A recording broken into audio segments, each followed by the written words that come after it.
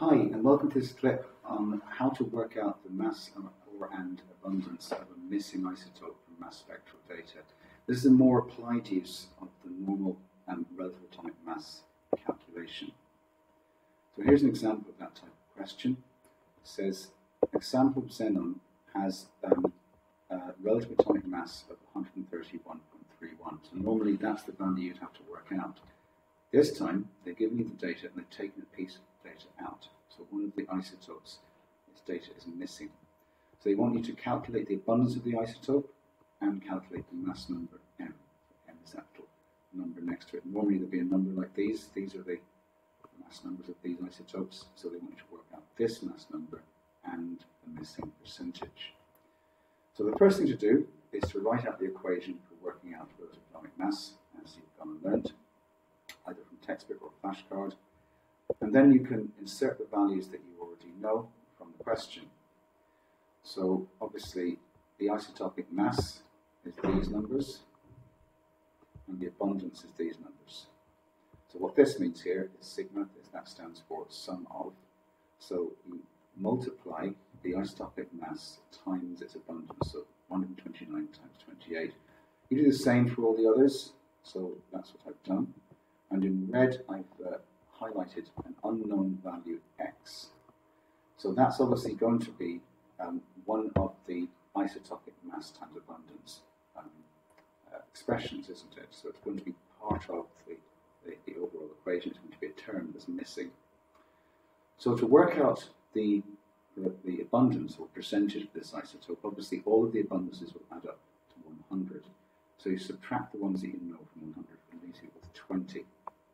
Which you can see at the bottom. That's quite straightforward. The next part is maybe a little bit more applied. That's calculating the mass of that particular isotope.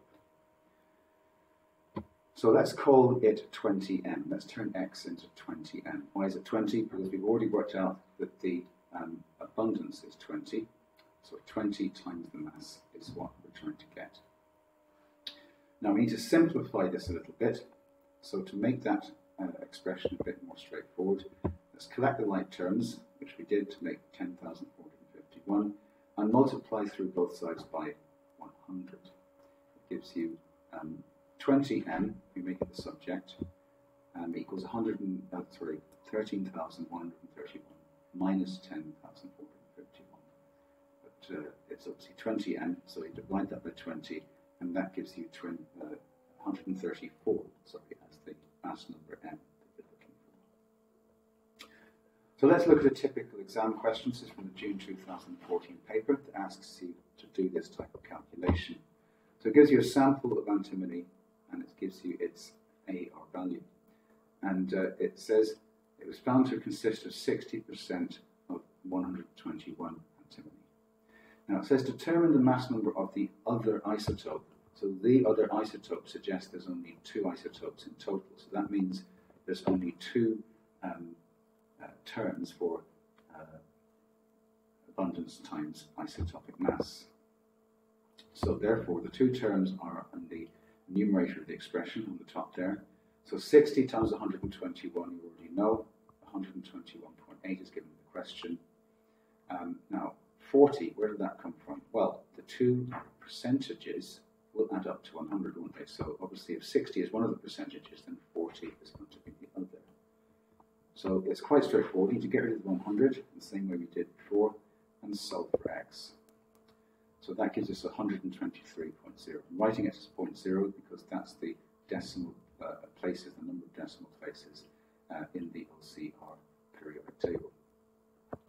So there's your mark scheme. You can see that they're quite flexible about the way you calculate it, as long as 123 is the answer that you give.